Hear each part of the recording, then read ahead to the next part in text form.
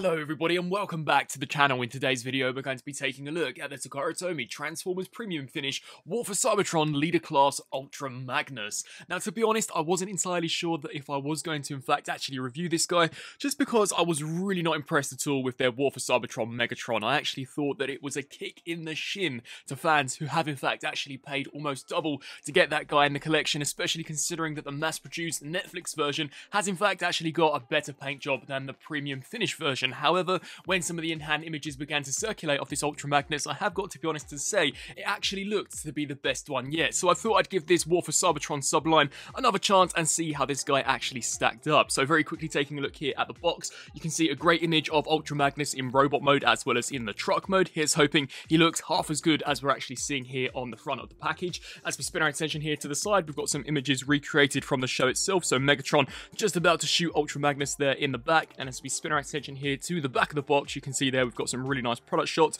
of the almost albino prime Ultra Magnus there in bot and truck mode, and of course once again another scene recreation. So without further ado, let's crack this guy open and see whether or not the third repaint of this mold is in fact the most accurate version yet. And so here we have Ultra Magnus cracked open and out of the packaging, and surprisingly this figure has actually turned out pretty nicely done. Certainly leaps and bounds better when in comparison to their version of Megatron. However, personally for me, still not 100% perfect to what I would expect from a Takara import release. Now you can see that in regards to the mold, it's exactly the same as the Wave 1 Ultra Magnus, as you would expect considering that it is inspired directly from that Siege series. I think that in regards to a mold itself, it's fantastic looking, really cool design for the character. And in regards to the paint, I've got to be honest and say that out of the three versions we've seen of this guy, the Wave 1, the Netflix repaint, and now this figure, I think this is the best one we've seen, and I will bring out that Netflix repaint for a comparison in just a second. But you can see that in regards to the detailing, I think the face sculpt looks awesome. Now personally, I absolutely love the shade of blue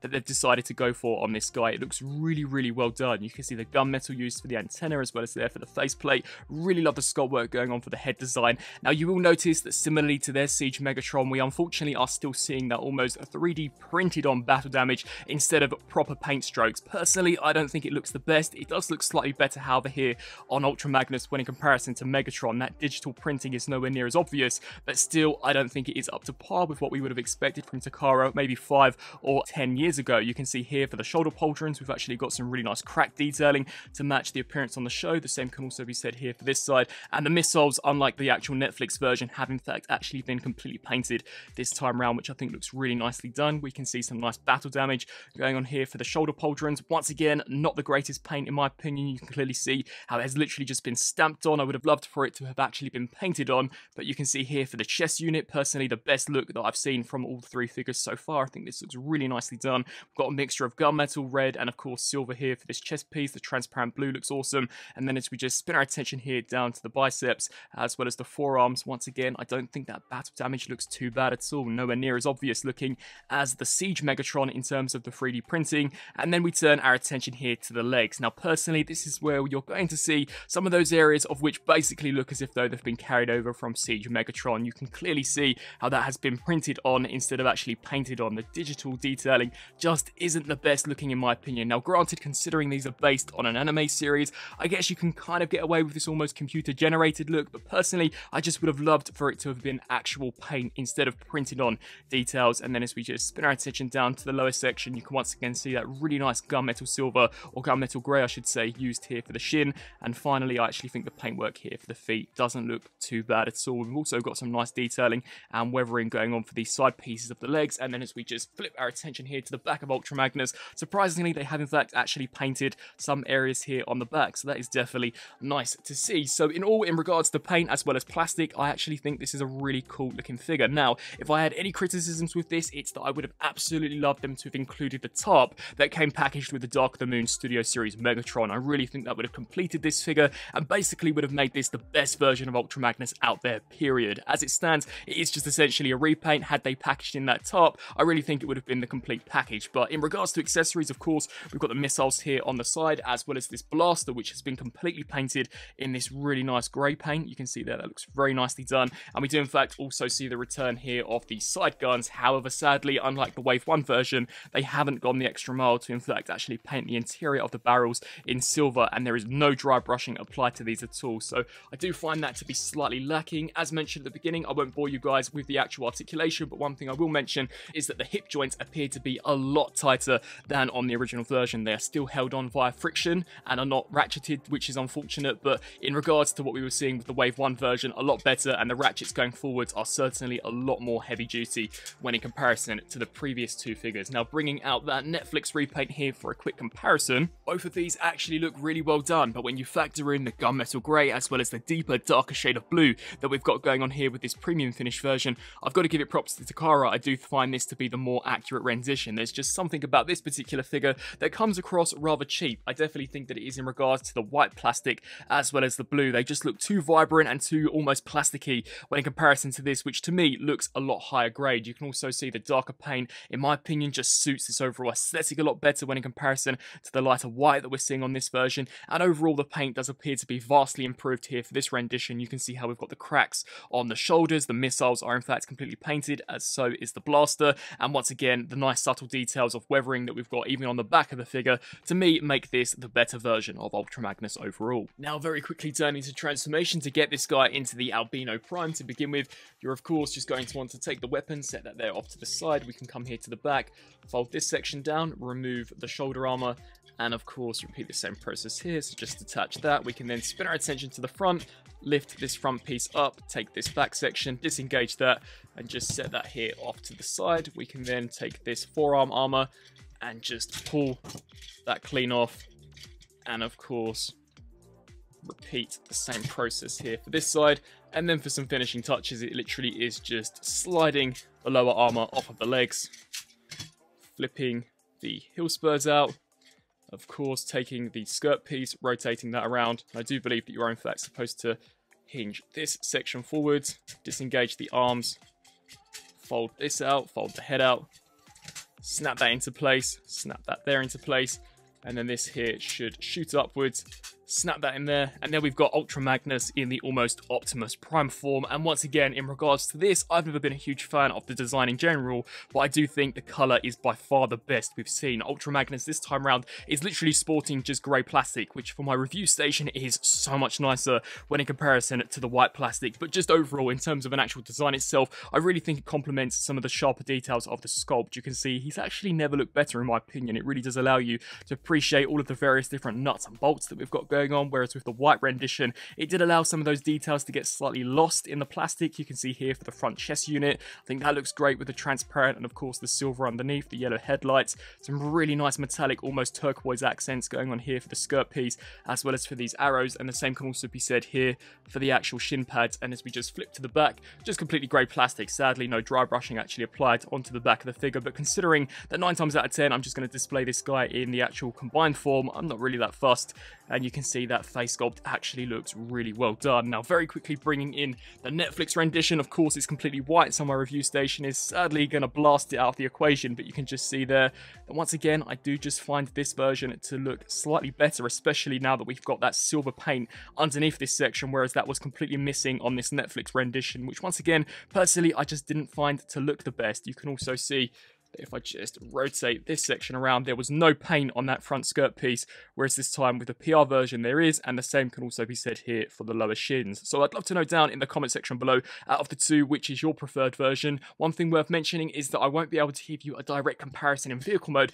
just as when I originally got this guy, I did remove the truck cab kibble, and I cannot find it anywhere. So if I were to transform him in truck mode, he definitely would look slightly unsightly. So we'll just get down to transformation here for the premium finish version. To begin with, of course, exactly the same as the original version, so just shoot this section here forwards. That will then allow us to collapse that down, rotate this here to the front, and shoot these here to the back, and then just take this, pull this forward, rotate the head around, snap that into place, and then we can proceed to rotate this around and snap that section there in like so. We can leave that how it is. We can come to the underside, just fold the heel spurs in, collapse that in upon itself, bring this up, snap that in there, snap